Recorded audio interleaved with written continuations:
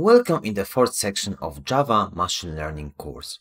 In this section, we'll be looking at the more advanced topic, that is the deep learning. We'll use deep learning techniques for predicting gender based on the name of the person. Firstly, we'll focus on feeding DL4J model with gender labeled data. Once we'll cover that part, we'll be creating labeled gender from file line reader for automatic feature extraction. So we will try to write line reader, that is the concept from DL4J API, for reading data line by line. Next step will be to create neural network with multiple layers. So we'll create deep learning neural network that will pick the proper weights to these specific features. We will see how it works. Next, we'll be training our deep learning model, and finally, we'll perform validation of the model. And this is the first video in which we will be feeding DL4J model with gender labeled data.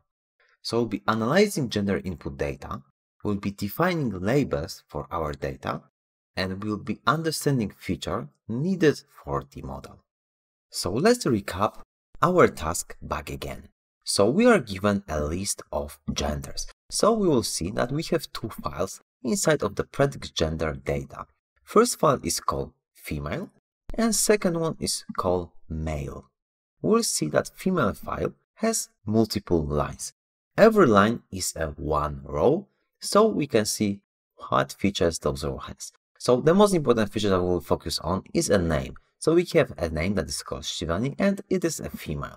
Then if we will go further, you will have another names, and all names in this file are female names. So we can use that part to train the female modeling part of our deep learning model.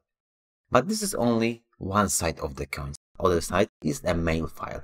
So also we need to have a file with male names that all are labeled with male.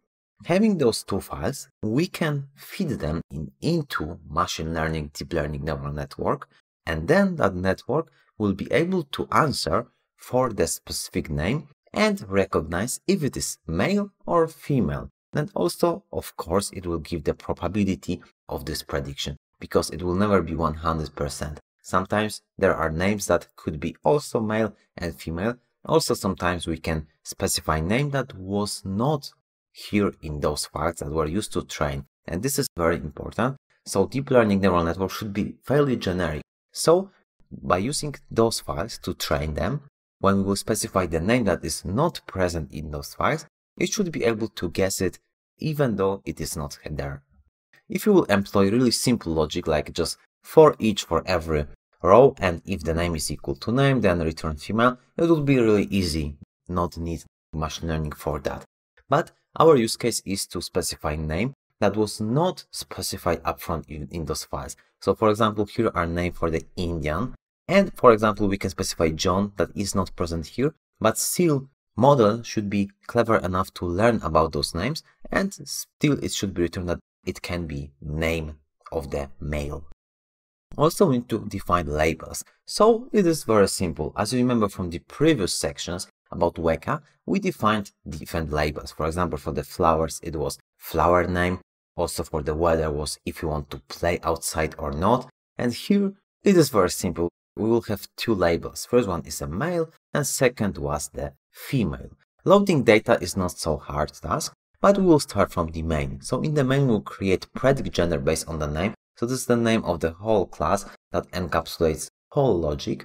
And we will load class public source from the predict gender data, getting the path of it.